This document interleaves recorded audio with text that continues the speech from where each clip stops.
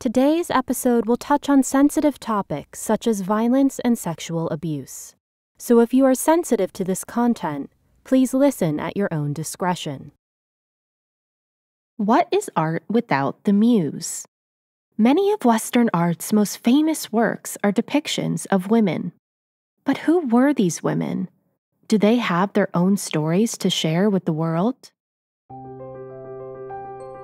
Hello and welcome to ArtMuse, a podcast that aims to reshape the ways in which we interpret well-known works of art by paying dues to the women whose images have been immortalized, but whose names and stories have been wrongfully overlooked.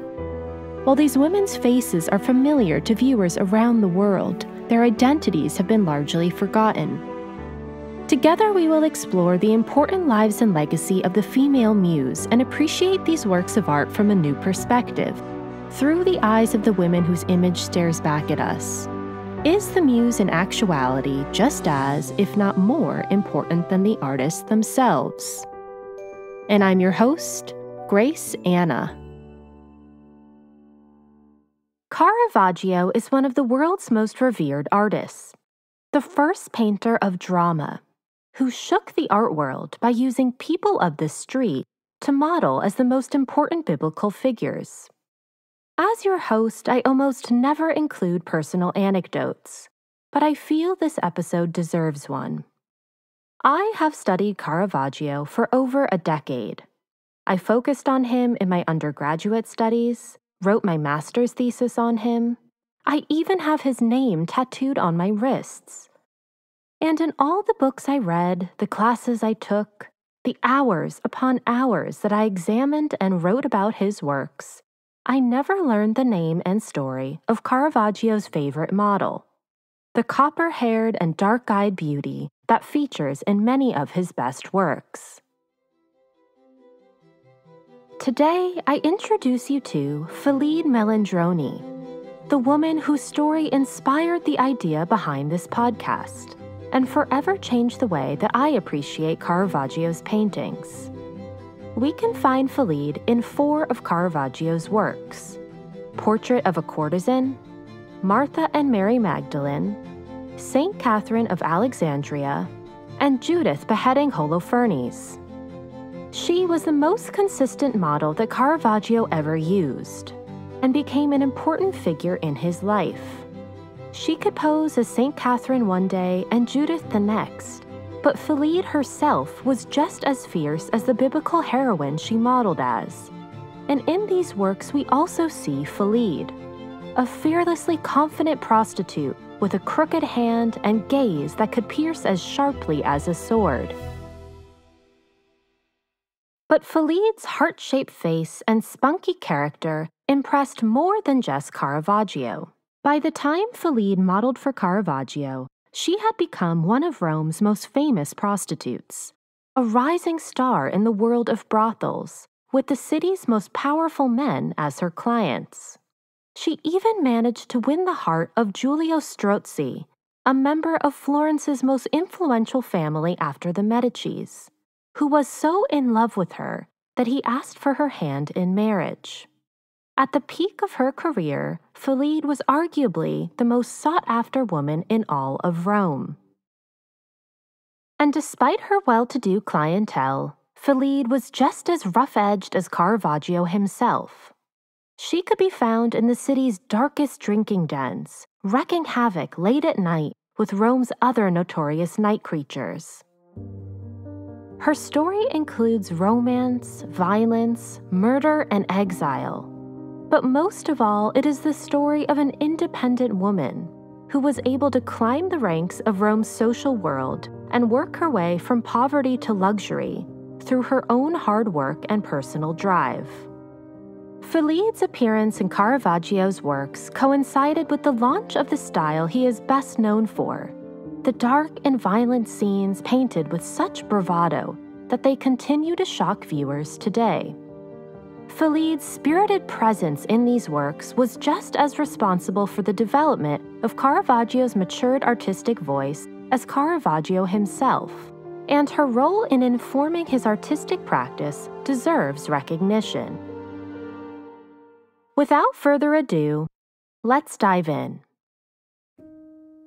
Fillide Melandroni was born on January 8, 1581, in Siena, into a modest Sienese family.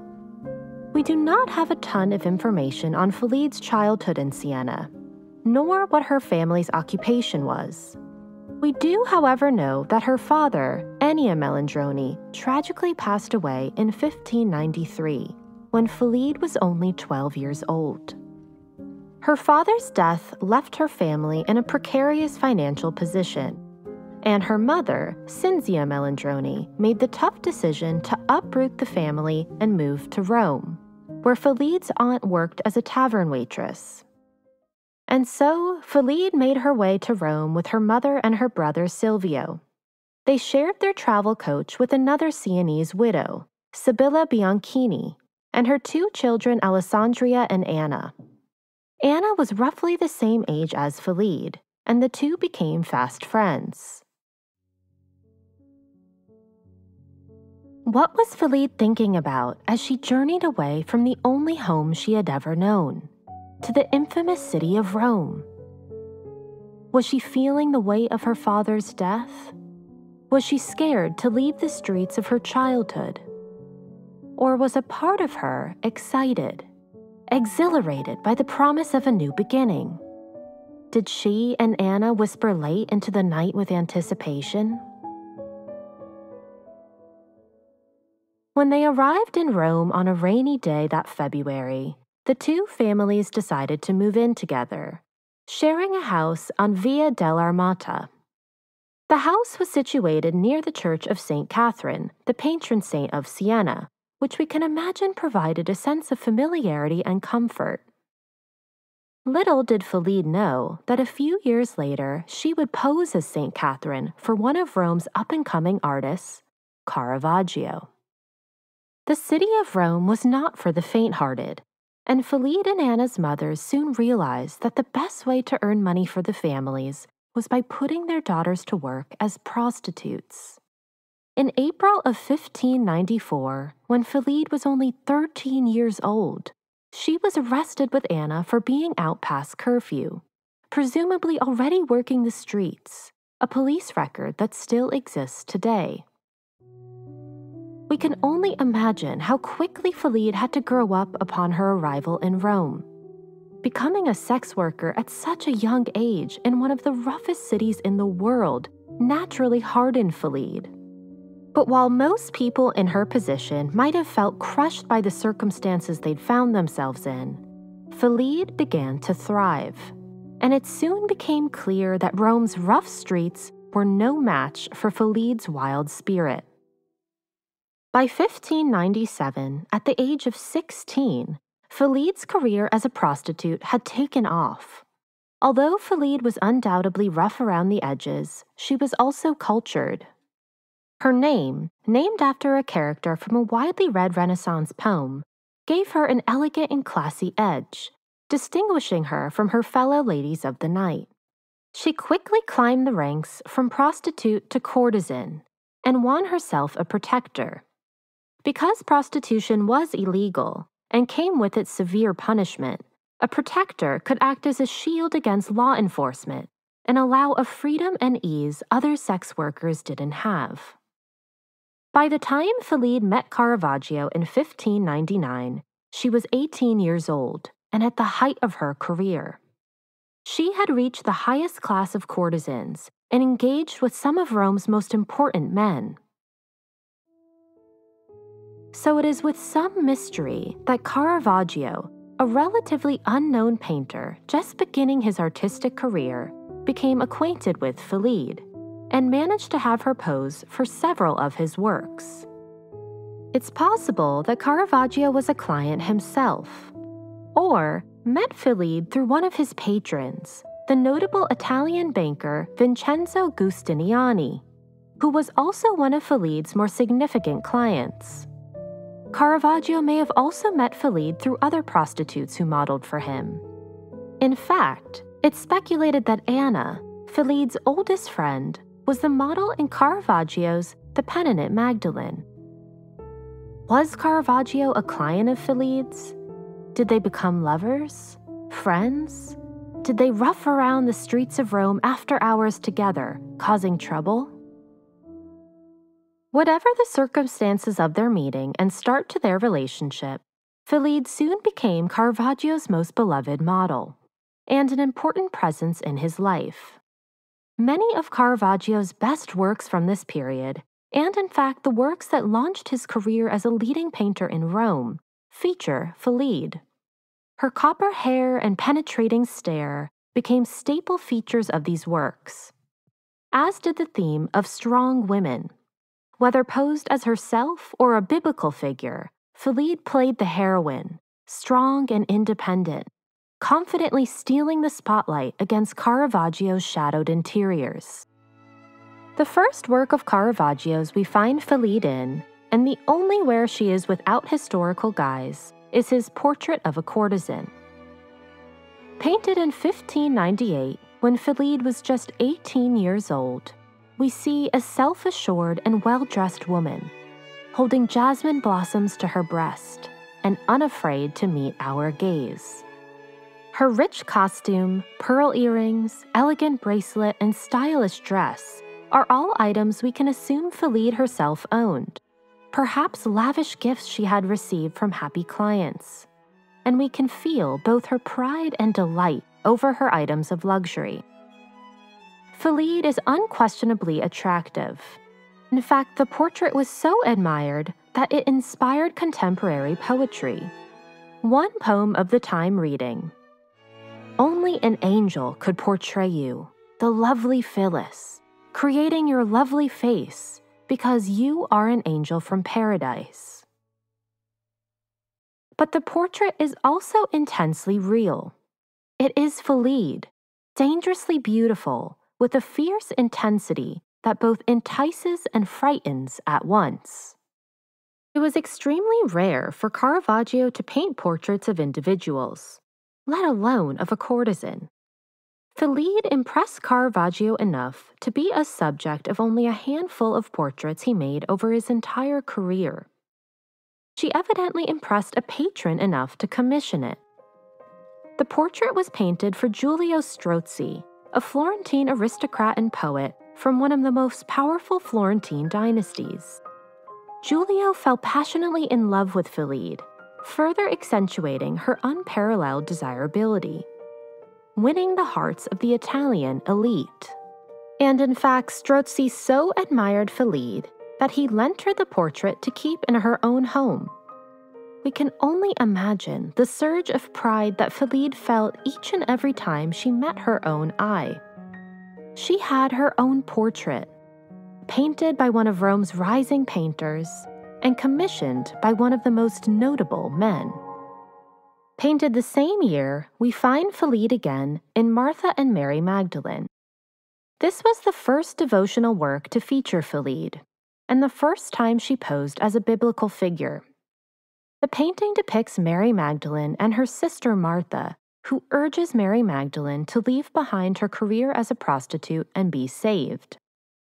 Mary considers Martha's words with contemplation, and while Caravaggio includes details that allude to Mary's eventual conversion, like the orange blossom she holds representing purity and the ring on her wedding finger signifying her spiritual marriage to Christ, her expression seems to suggest that she is not yet fully convinced. And it is here that we find Fillide, a well-known and recognizable prostitute of her day, posing as Mary Magdalene, as she ponders the choice presented to her. There is a convergence of identities, Fillide as Mary Magdalene and Mary Magdalene as Fillide. The same hand that bears the ring signifying Mary Magdalene's marriage to Christ is clearly deformed, her finger dissociated and sticking out at a jarring angle. It is undoubtedly Fillide's own hand, a deformity that very likely resulted from a scuffle on the street, a detail Caravaggio deliberately kept in so that Fillide's identity was unmistakable. Fillide, who showed no signs of remorse over her success as a prostitute, seems at first miscast. But we know from an inventory of her household items taken many years later that Fillide herself owned a painting of Mary Magdalene. What was Fillide thinking about as she posed as the famed reformed prostitute? Did she relate to Mary Magdalene and feel their likeness? Did any part of her wish to also leave her life behind and instead turn to faith? Or did Fillide enjoy with Caravaggio the almost humorous irony that she, of all people, would pose as Mary Magdalene? Did she smile as her crooked finger wore Mary Magdalene's ring, knowing that she, Fillide, could never be convinced of such a thing? Fillide posed as saint again that same year, this time modeling as Saint Catherine of Alexandria. As per the biblical story, Saint Catherine was an extremely bright and educated young woman who protested the prosecution of Christians by the Romans and was subsequently imprisoned and sentenced to death. She was ordered to be killed with a spiked wheel, but God intervened and broke the wheel before she could be killed. Instead, the Romans took a sword and executed her by blade.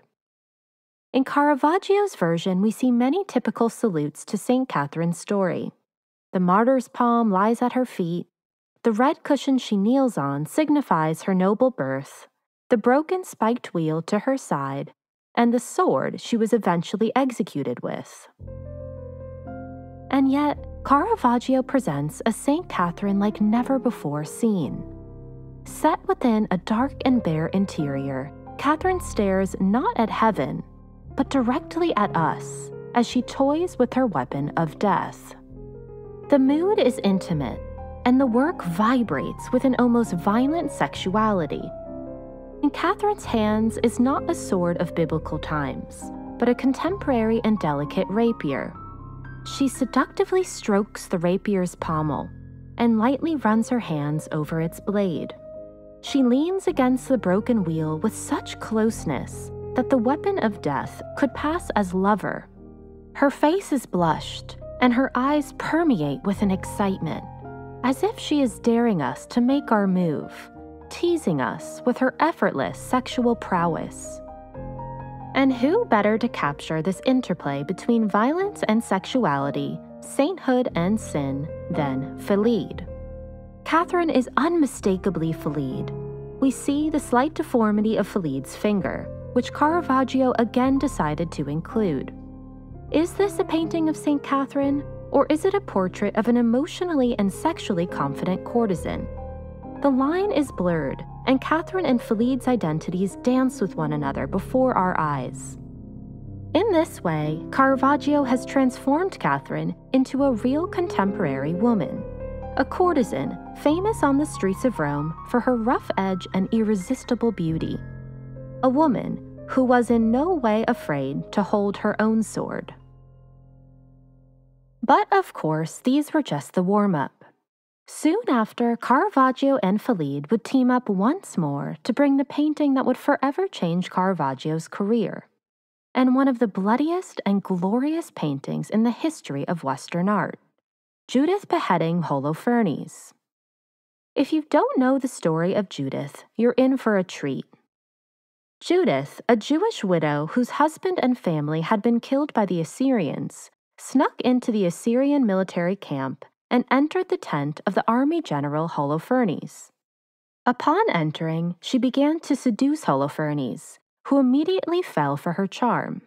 As part of her seduction, she suggested they drink wine, until Holofernes became heavily intoxicated.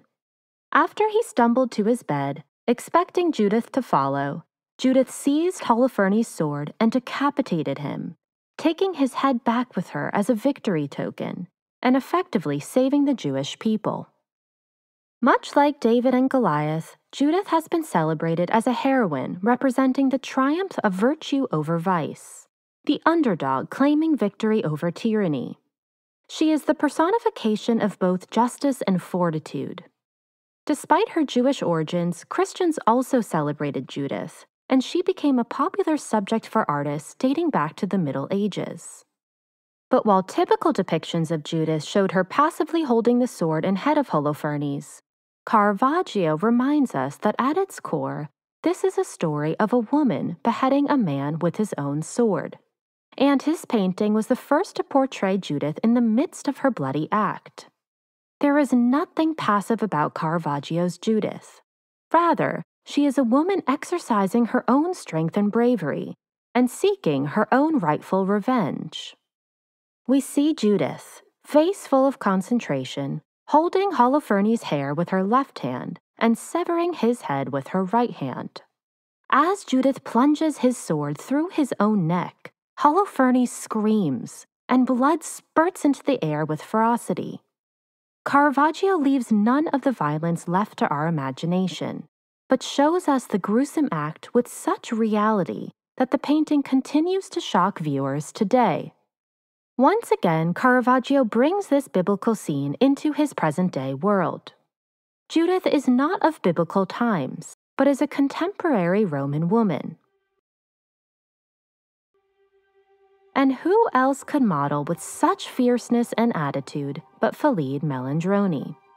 We find Fillide, a sword in her hand, brow damp with sweat, slicing through a man's neck with no remorse, and, in fact, perhaps instead with some enjoyment. If you look closely at Fillide's chest, her nipples are visibly erect, giving the painting a sexual undertone. Is this Judith? Or is this Fillide playing out a fantasy? After all, we can imagine that Fillide had come across her fair share of power-hungry men. What was Fillide thinking about as she sliced a sword through Holofernes' neck? Did her erect nipples indicate a bodily excitement that coursed through her? Might she have fantasized about murdering one of the many clients who may have crossed a line? That she could chop off their own head, or perhaps their manhood, as they laid their vulnerable bodies across her bed? Was there anyone that she would have liked to behead, too? In Caravaggio's painting, the tent becomes a brothel, the bed a prostitute's bed, Judith a ruthless courtesan. Caravaggio has placed Judith in the violent world in which he and Fillide lived. But this time, Fillide had nothing holding her back from taking the head of her assailant.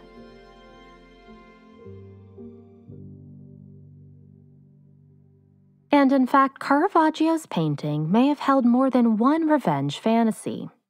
The painting was made in close proximity to a high-profile case that had left Rome abuzz.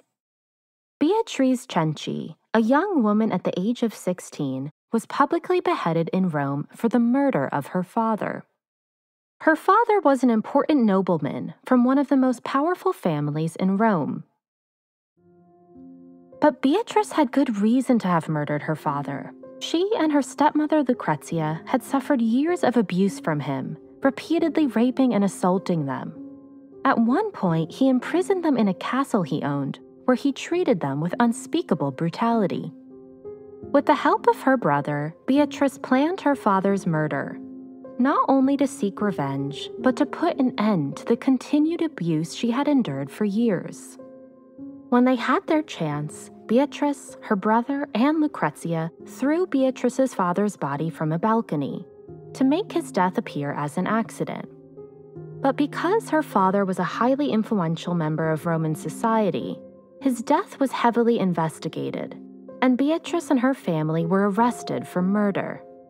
She eventually confessed after being imprisoned and tortured. Beatrice, her stepmother Lucrezia, and her brother Giacomo were all publicly executed in September of 1599, beheaded for all of Rome to see. The case was highly controversial, and the people of Rome overwhelmingly sided with Beatrice, who they had felt had been unfairly punished. Weeping onlookers crowded the streets as they stood to watch Beatrice's death. Despite the public support, Beatrice's execution was ordered by Pope Clement VIII and backed by the Roman elite. Beatrice was a woman crushed by an unforgiving regime that would always work against her. She was up against a force so great, not unlike Judith, as she entered the mighty Holofernes' tent. It is safe to assume that both Caravaggio and Fillide would have been in the crowd on the day of Beatrice's execution. Painted within a year of Beatrice's execution, Judith beheading Holofernes must have been Caravaggio and Fillide's response to the injustice that they had bore witness to. Except this time, the outcome was very different. While Beatrice had no chance against Rome's patriarchal tyranny, Fillide seeks revenge on her behalf, as she plunges a sword into the neck of a violent man. Caravaggio justifies and celebrates the revenge that Beatrice took upon her father, and transforms her from beheaded to beheader. As Fillide slices through Holofernes' neck, she challenges the patriarchal oppression that Beatrice, Fillide, and women through the dawn of time have had to endure. Fillide herself was certainly no stranger to violence, and while she may have never sliced a man's neck, she did slice other body parts. Throughout the years that Caravaggio painted Fillide, she had many run-ins with the law, and not just over prostitution.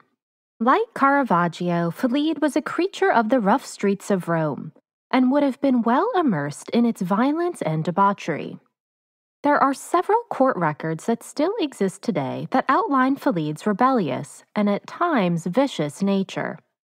These incidents bring new life to her role in Caravaggio's paintings, and we can better imagine that as she stroked a sword as Catherine and decapitated Holofernes as Judith, she felt right at home in the violent worlds that Caravaggio cast her in.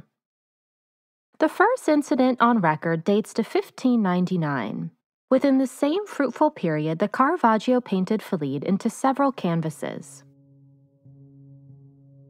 As the incident details, the police arrived at Fillide's house on an evening in February 1599, when neighbors complained of a loud and misbehaving party, and that the men attending were armed with illegal weapons. Word must have gotten out that the police had been called, because when they arrived at Fillide's house, she was found with only 3 men, one of which was her pimp, Ranuccio Tomassoni. Both Fillide and Tomassoni were arrested and taken into custody. We can only imagine what kind of party a woman like Fillide would have hosted, and her wild spirit must have been alive with amusement. That same year, Fillide was arrested again for possession of an illegal weapon, one that Ranuccio likely gave her. We can picture her, like Catherine, holding onto her weapon with a sense of ease, as if daring someone to take it away from her. But the real trouble came in 1600, just after Caravaggio painted Fillide as Judith beheading Holofernes. Except this time, the violence turned from fantasy to reality. On December 4th, 1600, when Fillide was only 19 years old, she was accused of assault by another courtesan named Prudenza. Prudenza herself was no angel. She had been recently arrested for throwing a brick at a governmental agent. This gives us a sense of the rough-edged crowd that ran in Fillide's circle. Both Fillide and Prudenza worked for Ranuccio Tomassoni, and evidently had intimate relationships with him. One morning, Fillide barged into Ranuccio's house, and when she found Prudenza in bed with him, began attacking Prudenza with a knife. A friend of Ranuccio who was at his house at this time bore witness to the event. As he recounted in court, Ranuccio was in bed together with a woman named Prudenza Zacchia, and a woman named Fillide came into the house and ran upstairs. And as soon as she saw Prudenza, she began saying, "Ah, you slag, you baggage, there you are!" And at the time she ran to the table and took a knife and went to the said Prudenza saying, "I'm going to scar you everywhere." As Prudenza herself recalled in court, "She came at me in every way and gave me blows and tore off a lot of my hair. Then she left." But the trouble had only just begun. Later that day, Fillide went to Prudenza's house looking for her. Fillide allegedly kicked Prudenza's mother out of the way and began attacking Prudenza with her knife again. As Prudenza continued, "Fillide came at me with a knife to disfigure me, and she hauled me up by the mouth to give me a scar. I defended myself with my hand, which she cut on the wrist and wounded me." After leaving, Fillide waited in the street to have another go at Prudenza, and would have continued to attack her had a gentleman not broken up their fight. Fillide ran to her window, and as per witnesses, shouted down at Prudenza, "You scum, you strumpet, I wounded you in the hand, but I wanted to get you in the kisser. Don't worry, I'll be back." Fillide made her threats public, the street her theater, where all could hear her roar her mightiest. Fillide was evidently threatening to disfigure Prudenza's face the next time she got her hands on her, which was actually a serious and common offense at the time. Called a sfregio, or a facial scar, it not only disfigured someone's facial features, but was a symbol of dishonor and shame, a permanent marker on someone's reputation. Little side fact, it was so common that even the Baroque sculptor Bernini ordered a sfregio on one of his lovers who had betrayed him. For Prudenza, a scarred face would have meant the end of her career as a street worker and made her damaged goods. But Fillide knew how to taunt her, slice her in the right places, so that a sfregio remained a threat that could hang over Prudenza's head. Fillide remained in full control, and the case ultimately did not result in any punishment. Fillide was at the peak of her career as the leading courtesan of Rome's most powerful men, and she wasn't going to risk it for anything, even the glory of forever damaging Prudenza's reputation. Fillide and Prudenza were fighting over the attention and affections of Ranuccio Tomassoni with violent passion. We know that they both worked for Ranuccio, and that he ran a circle of prostitution, in which he took a portion of their earnings. He also clearly had sexual relationships with some of these women, and very strong emotional ties, as we know Fillide's connection to Ranuccio remained strong for years.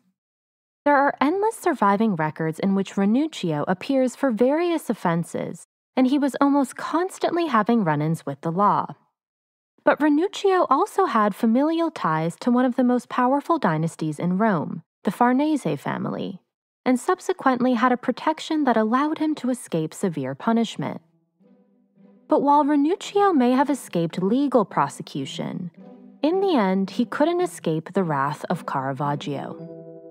Ranuccio and Caravaggio assumably met through the world of brothels, and of course had the shared connection of Fillide Melandroni, whom both men were close to. Whether it was Ranuccio's territorialism over Fillide, or a clashing of both of their strong violent personalities, Ranuccio and Caravaggio quickly became sworn enemies. After a few years of insults and confrontation, Caravaggio and Ranuccio eventually decided to resolve their differences once and for all in a pre-planned duel, set to take place at a tennis court. On May 28, 1606, Caravaggio and Ranuccio, both with their right-hand men, faced off in a duel. The duel quickly turned bloody. Caravaggio was wounded in the head, but managed to slice Ranuccio near his genitals and puncture his femoral artery. While Caravaggio was likely trying to do a sfregio of sorts on Ranuccio's man parts, the punctured artery caused a fatal amount of blood loss. As Caravaggio and his men fled from the scene, Ranuccio bled to death and died soon after. Is it possible that Caravaggio and Ranuccio were fighting over Fillide? The fact that Caravaggio targeted Ranuccio's private parts could very well indicate that they were fighting over a woman. Did Fillide know about the duel ahead of time? Did she hide in those early hours in the morning and watch as Caravaggio plunged a sword in Ranuccio's groin? How did she feel that the man who painted her into his masterpieces had just murdered the man she worked for, who was also her friend and lover? We can only imagine the dismay that Fillide must have felt that her worlds collided in such a bloody and fatal way. To make matters worse, Caravaggio fled Rome just a few days after the murder to escape facing legal punishment, likely a beheading, for the murder of Ranuccio, never to return again. Fillide more than likely never got to say goodbye to him. With her pimp and dear friend dead, and the man who killed him, whom she had worked with on some of the greatest works the world has ever seen, escaped from Rome with a reward on his head, Fillide must have felt incredibly alone. And in fact, a few years later, Fillide faced her own exile. Through the years, her lover Giulio Strozzi, the man who had commissioned Caravaggio to paint her portrait, was falling deeper and deeper in love with Fillide. His love became so intense that in 1612, he asked Fillide to marry him. This was an almost unheard of scenario. A man of one of the highest-ranking families in Italy wishing to marry a prostitute. His family became increasingly concerned, and before Fillide and Giulio could officially marry, the Strozzis exiled Fillide from Rome. Where did Fillide go in the 2 years that she was banned from Rome? Did she miss Giulio? Did she miss Rome? Was she furious? Or did part of her feel victorious? That a family of such power could be so threatened by a sole courtesan that they had to ban her from the entire city. We do not know where Fillide spent her time in exile, but we do know that when she moved back to Rome 2 years later, she returned with considerate wealth, perhaps paid off by the Strozzis, and perhaps also a testament to the great heights that Fillide had climbed as a successful sex worker. Fillide lived out her later years more than comfortably. She was able to buy her own house on one of Rome's most prestigious streets.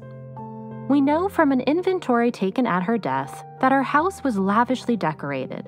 Her main reception floors were covered with Turkish carpets, decorated with gilded leather panels, and had a large table for guests with leather-covered chairs. Her bedroom had a gold-gilded bed with a green fabric canopy, and she had a chest full of luxury clothing. She owned several books, beautiful vases, pearl necklaces, and gold pendants. We also know that she owned some art. She owned a painting of the Nativity, a painting of the Virgin Mary, and one of the penitent Magdalene, a saint she may have felt an increasing kinship with through her later years. And of course, she had her portrait by Caravaggio, which she kept as her most important possession until her death. Though we do not have much information on Fillide in her final years in Rome, we can only imagine how proud she must have been of how far she had come from her early days on Rome's dark streets. That she had climbed massive heights and had built for herself a home filled with items of beauty and luxury. That it was her own personal charm, street-savvy spunk, and hard work that had gotten her here. That, like Judith, she had seduced and fooled many a man and was the heroine of her own story. Tragically, during the summer of 1618, Fillide became fatally ill with a venereal disease. As Fillide's death approached, she began to donate to religious institutions dedicated to the Virgin Mary, presumably to ensure her soul could be saved after her death. She also put aside 1/5 of her entire estate to be given to convertiles, former prostitutes who had converted to Christianity. This may indicate that Fillide herself said goodbye to her many successful years as a courtesan and turned to faith in her later years. In the end, perhaps Fillide wasn't so different from Mary Magdalene after all. Fillide Melandroni passed away on July 3, 1618, at the age of 37. Her life was unfairly cut short, and we can only imagine the lavish, exciting life she would have lived out had she been given the chance. Though there is a lack of information regarding much of Fillide's life, her last will and testament have survived and can be read today, over 400 years later, providing a rare insight into the personal desires of Fillide herself. Soon after her death, an inventory of her household was made. recording all of the valuable items she amassed over her short but full life. In her will, Fillide asked that her property be sold and the proceeds split between her legatees of choice. But there was one possession that she did not want sold, and instead returned to a specific person, her portrait by Caravaggio. As her will states, she has in her house a painting or portrait by the hand of Michelangelo da Caravaggio that belongs to Giulio Strozzi. She wishes it be restored and consigned to Sir Giulio. It's clear that her portrait was the most precious possession she had, and that she wanted to be sure that it was returned to its rightful owner. Fillide may have also taken comfort in the fact that though she was no longer with us, her image would continue to be protected by the man who had protected her best in life, that her face would still be admired and loved. Though her will specified that she be buried in her parish church, and despite her having given a significant amount of money to organizations of faith, the church refused to give her a Christian burial. In another injustice to Fillide's legacy, her portrait, which had kept her company through her life and eventually made its way to the Kaiser Frederick Museum in Berlin, was destroyed by bombings during World War II, and we are left with only photographs of the work. Instead, her legacy lives on in the surviving paintings that Caravaggio forever captured her in, which keep alive her wildly free spirit. Fillide was transformed into Mary Magdalene, St. Catherine, and Judith, but never completely. And in these works, we also see the spunky, fearless, crooked-handed courtesan who turned even the most powerful men of Rome weak at the knees. It was not just Caravaggio's chiaroscuro that launched his career as the painter of drama, but also Fillide's presence. Once he painted Fillide, all of his future works were charged with a spark as fierce as her untamed character, and he knew there was no going back.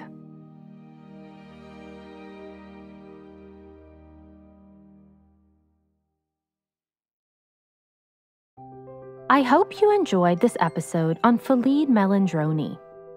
I've included images, resources, and suggestions for further reading on the ArtMuse website and Instagram. ArtMuse is produced by Kula Production Company. Today's episode was written by me, your host, Grace Anna. Stay tuned as I continue to share the stories of the women behind some of the world's most important works of art. Until next time, bye for now.